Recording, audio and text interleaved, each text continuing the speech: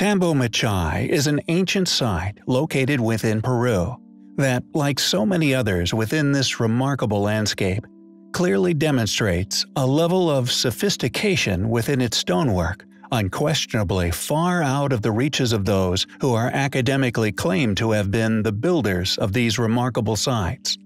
It is a site that not only possesses the same mind-boggling methods of polygonal masonry as that of Machu Picchu and Sacsayhuaman, among many others, but also exhibits an excellent example of the levels of refinement that also went into the building of the irrigation systems throughout the area, systems that, although unimaginably old, still function perfectly to this day. Furthermore, and perhaps most intriguing regarding this area, even eclipsing these astonishing feats of ancient engineering, is an area in particular which exhibits some of the most perplexing peculiar feature to be found anywhere in ancient Peru. This area of stone is not merely vitrified, but was, at some point within the distant past, turned to lava. With the limited investigations available, predictably none of which undertaken by funded academics, it has been revealed that this mysterious event did not occur as one would have presumed from a heating from above, but from beneath, or perhaps from within the center of the stonework, successfully melting the stone wall in its entirety into a pool of liquid magma.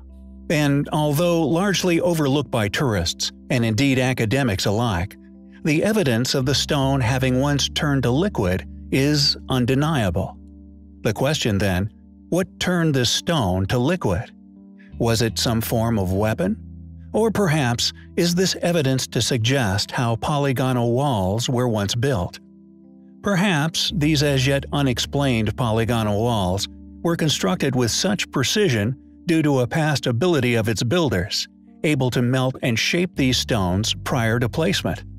Or perhaps, could this melted stone be evidence of a war? One that occurred between the inhabitants of these ancient ruins and an unknown entity, ultimately resulting in their demise. Perhaps being the reason why these highly advanced, highly capable ancient people from these civilizations not only mysteriously disappeared, but left many a quarry amid ancient stonework seemingly abandoned, left where we find them today. In another area of the world, far away from Peru, there also exists compelling evidence of such a war, having actually once taken place with a possible entity from above. Eerily, this site is claimed as the remnants of a battle with God, specifically surrounding the biblical story of Sodom and Gomorrah. Sulfur balls embedded among the landscape at this specific site is undoubtedly compelling evidence to support these accounts of war, a holy war undertaken at this specific location that, regardless of Holy Scripture, was fought with a foe of considerable ability. Exclusively found at these sites are white, pure sulfur balls embedded in the mortar that now, due to their tremendous age, are slowly turning to powder. The sulfur found at these sites has also, intriguingly, been tested from 93% to as high as 98% pure sulfur, with trace metals such as magnesium found within that would have produced astounding heat, easily capable of melting stainless steel and indeed the stones within Peru. Furthermore, the brimstone found is significantly different to sulfur found elsewhere, almost as if this brimstone was specifically designed. For example, sulfur from within natural geothermal regions is yellow in crystal form. We find all these evidential factors highly compelling. Hi guys, have you ever heard of Dendera Temple? Known as the sixth nome of Upper Egypt, it is one of the best preserved, ancient temple complexes on Earth, and it bears the scars of what must have been the most frightening and destructive of events. An event that is ignored by the majority of modern academia. The complex spans some 40,000 square feet, and within the temple is some of the most well-preserved ancient artworks of anywhere in Egypt. Along with preserving the exquisite art and decorations, the temple also preserved evidence of something we were not taught about in history class. Upon the granite steps, which still lead to the temple's roof, in direct alignment with a small window cut into the thick stone wall, is evidence of severe melting. At one time in the temple's long life, the steps within were turned into liquid magma. What catastrophic event could lead to the melting of granite steps through a small window in the wall? Were such events commonplace, or was it the result of an accident? Is this why the ancient structures were built with such huge blocks of stone? Many have speculated that the Dendera temple is built upon an even older site. Are the steps surviving remnants of this much earlier complex? Were they part of a structure that once witnessed a solar flare, perhaps? Or maybe a localized supernova? Many who have examined the steps and the surrounding area have speculated that nuclear blasts may have been detonated within ancient Egypt, or even before.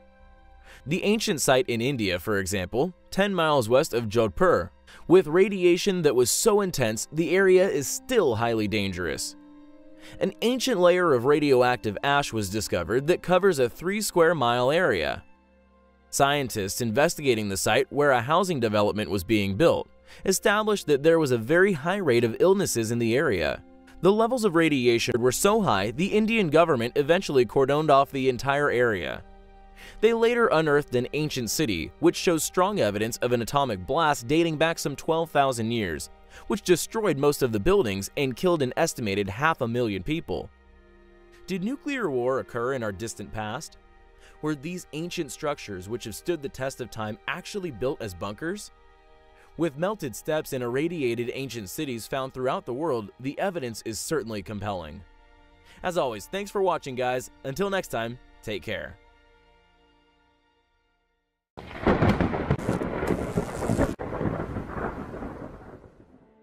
Scotland is a country which holds many mysterious tales of ancient beings who were said to once dwell within the astonishingly beautiful Highlands. From fairies to ancient sea monsters, many a legend is said to be found here, including the odd piece of compelling evidence to back up such claims.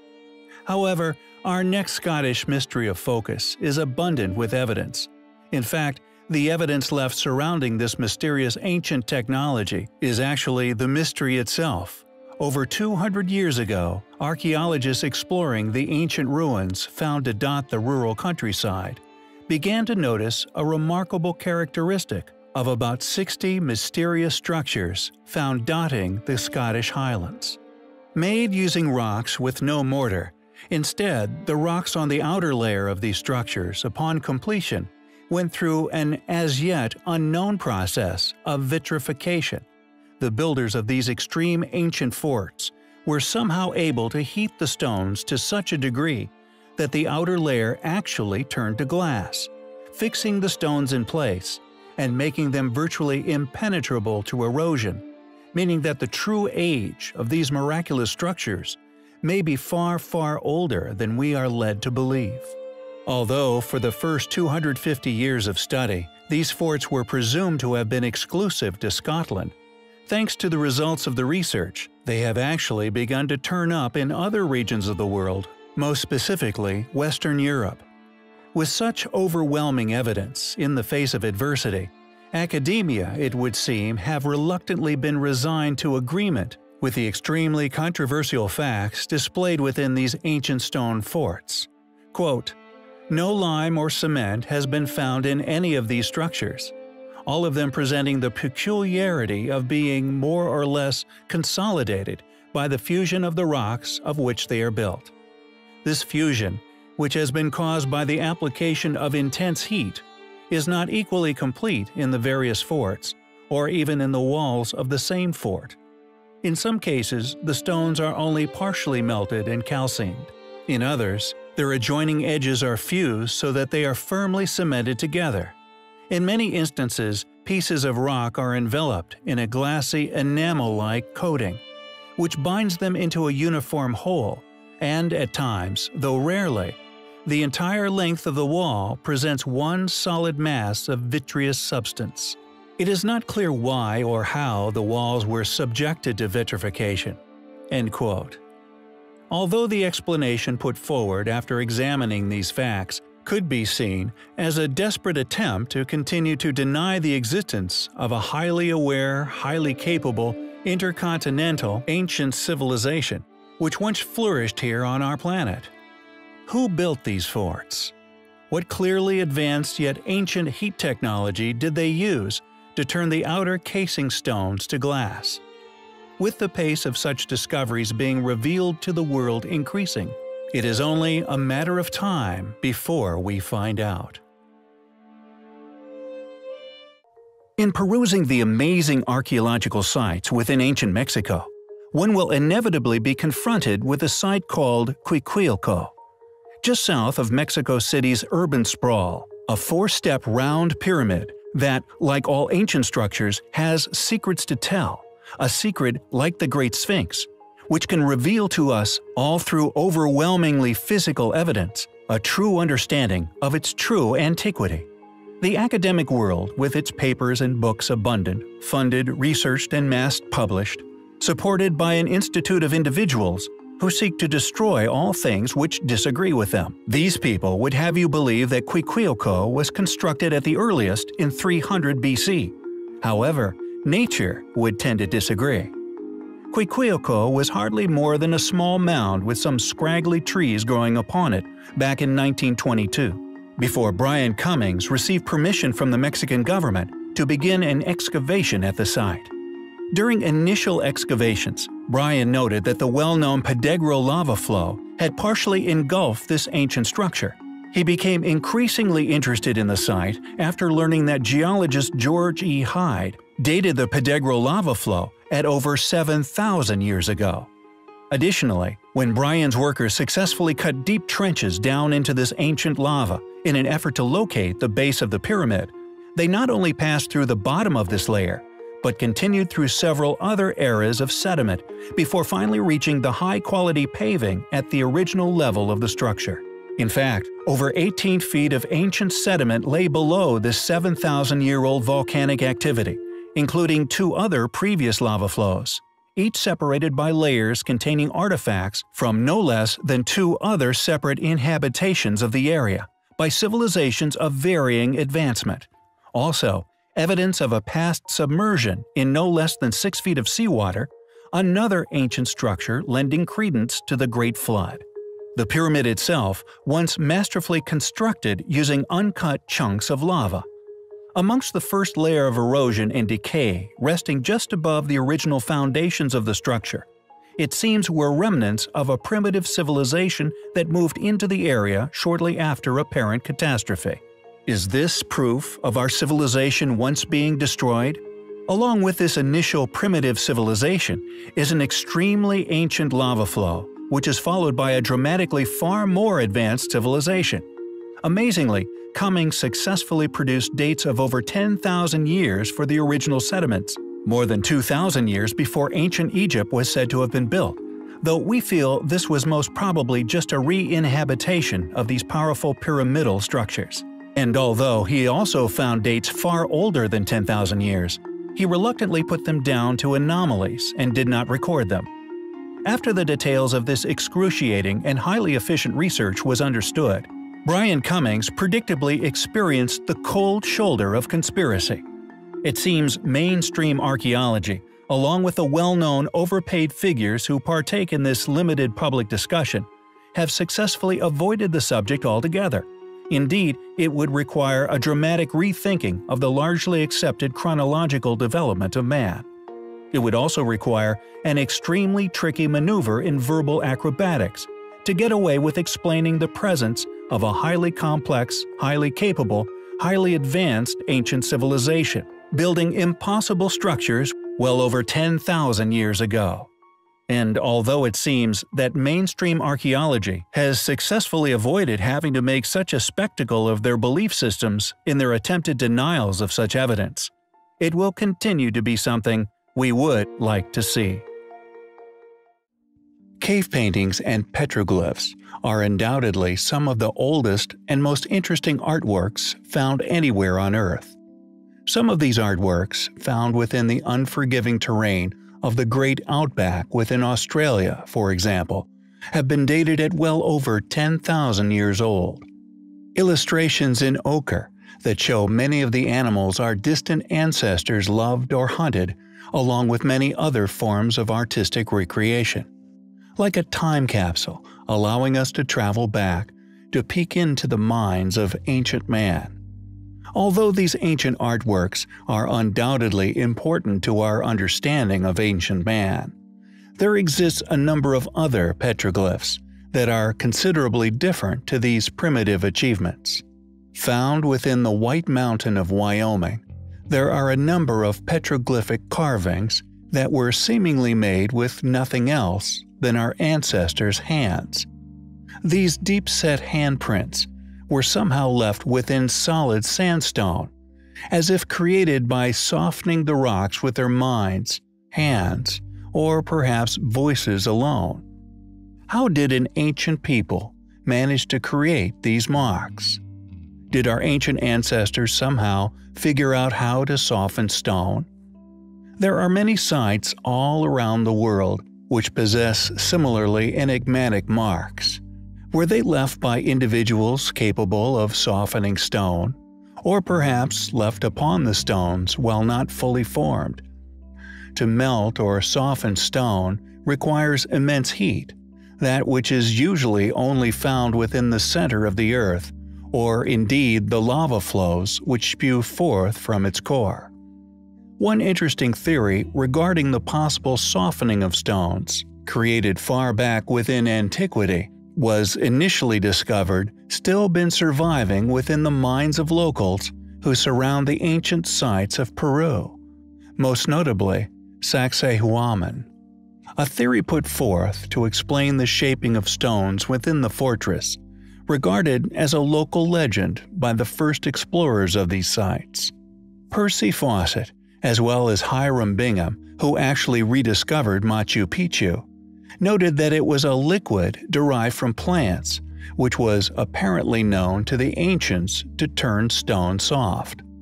In fact, in 1983, a Catholic priest attested to using the technique, actually achieving the softening of solid stones, although he was apparently unable to return the resulting flurry back to solid stone. Furthermore, according to other researchers, Jean-Peter de Jong, Christopher Jordan, and Jesus Gamera, among others, ancient walls within Cusco show evidence that ancient cultures used very high temperatures to shape them. This unknown process vitrified the surface of the blocks, turning them to glass. Based on these observations, Jong, Jordan, and Gamera speculated that ancient man possessed an advanced device which somehow allowed them to melt stone blocks. And although the petroglyphs of the White Mountains are yet to be fully studied by anyone, we feel they are probably the strongest piece of evidence of this lost process. They are undoubtedly highly compelling.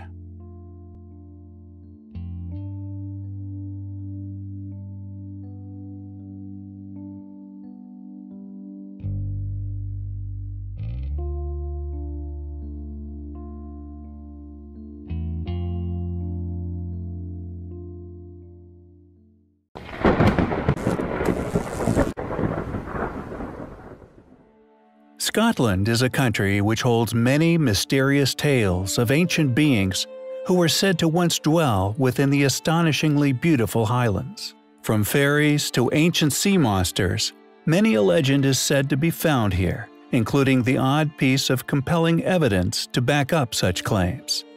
However, our next Scottish mystery of focus is abundant with evidence. In fact, the evidence left surrounding this mysterious ancient technology is actually the mystery itself. Over 200 years ago, archaeologists exploring the ancient ruins found to dot the rural countryside began to notice a remarkable characteristic of about 60 mysterious structures found dotting the Scottish Highlands. Made using rocks with no mortar, instead, the rocks on the outer layer of these structures, upon completion, went through an as-yet unknown process of vitrification. The builders of these extreme ancient forts were somehow able to heat the stones to such a degree that the outer layer actually turned to glass, fixing the stones in place and making them virtually impenetrable to erosion, meaning that the true age of these miraculous structures may be far, far older than we are led to believe. Although for the first 250 years of study, these forts were presumed to have been exclusive to Scotland, thanks to the results of the research, they have actually begun to turn up in other regions of the world, most specifically Western Europe. With such overwhelming evidence in the face of adversity, academia, it would seem, have reluctantly been resigned to agreement with the extremely controversial facts displayed within these ancient stone forts. Quote, "No lime or cement has been found in any of these structures, all of them presenting the peculiarity of being more or less consolidated by the fusion of the rocks of which they are built. This fusion, which has been caused by the application of intense heat, is not equally complete in the various forts, or even in the walls of the same fort. In some cases, the stones are only partially melted and calcined. In others, their adjoining edges are fused so that they are firmly cemented together. In many instances, pieces of rock are enveloped in a glassy enamel-like coating, which binds them into a uniform whole, and at times, though rarely, the entire length of the wall presents one solid mass of vitreous substance. It is not clear why or how the walls were subjected to vitrification." End quote. Although the explanation put forward after examining these facts could be seen as a desperate attempt to continue to deny the existence of a highly aware, highly capable, intercontinental, ancient civilization, which once flourished here on our planet. Who built these forts? What clearly advanced yet ancient heat technology did they use to turn the outer casing stones to glass? With the pace of such discoveries being revealed to the world increasing, it is only a matter of time before we find out.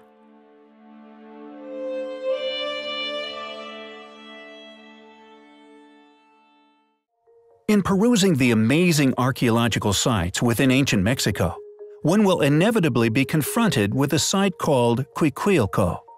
Just south of Mexico City's urban sprawl, a four-step round pyramid that, like all ancient structures, has secrets to tell, a secret like the Great Sphinx, which can reveal to us, all through overwhelmingly physical evidence, a true understanding of its true antiquity. The academic world, with its papers and books abundant, funded, researched, and mass-published, supported by an institute of individuals who seek to destroy all things which disagree with them. These people would have you believe that Cuicuilco was constructed at the earliest in 300 BC. However, nature would tend to disagree. Cuicuilco was hardly more than a small mound with some scraggly trees growing upon it back in 1922, before Brian Cummings received permission from the Mexican government to begin an excavation at the site. During initial excavations, Brian noted that the well-known Pedregal lava flow had partially engulfed this ancient structure. He became increasingly interested in the site after learning that geologist George E. Hyde dated the Pedregal lava flow at over 7,000 years ago. Additionally, when Brian's workers successfully cut deep trenches down into this ancient lava in an effort to locate the base of the pyramid, they not only passed through the bottom of this layer, but continued through several other eras of sediment before finally reaching the high-quality paving at the original level of the structure. In fact, over 18 feet of ancient sediment lay below this 7,000-year-old volcanic activity, including two other previous lava flows, each separated by layers containing artifacts from no less than two other separate inhabitations of the area, by civilizations of varying advancement. Also, evidence of a past submersion in no less than 6 feet of seawater, another ancient structure lending credence to the Great Flood. The pyramid itself, once masterfully constructed using uncut chunks of lava. Amongst the first layer of erosion and decay resting just above the original foundations of the structure, it seems were remnants of a primitive civilization that moved into the area shortly after apparent catastrophe. Is this proof of our civilization once being destroyed? Along with this initial primitive civilization is an extremely ancient lava flow, which is followed by a dramatically far more advanced civilization. Amazingly, Cummings successfully produced dates of over 10,000 years for the original sediments, more than 2,000 years before ancient Egypt was said to have been built, though we feel this was most probably just a re-inhabitation of these powerful pyramidal structures. And although he also found dates far older than 10,000 years, he reluctantly put them down to anomalies and did not record them. After the details of this excruciating and highly efficient research was understood, Brian Cummings predictably experienced the cold shoulder of conspiracy. It seems mainstream archaeology, along with the well-known overpaid figures who partake in this limited public discussion, have successfully avoided the subject altogether. Indeed, it would require a dramatic rethinking of the largely accepted chronological development of man. It would also require an extremely tricky maneuver in verbal acrobatics to get away with explaining the presence of a highly complex, highly capable, highly advanced ancient civilization, building impossible structures well over 10,000 years ago. And although it seems that mainstream archaeology has successfully avoided having to make such a spectacle of their belief systems in their attempted denials of such evidence, it will continue to be something we would like to see.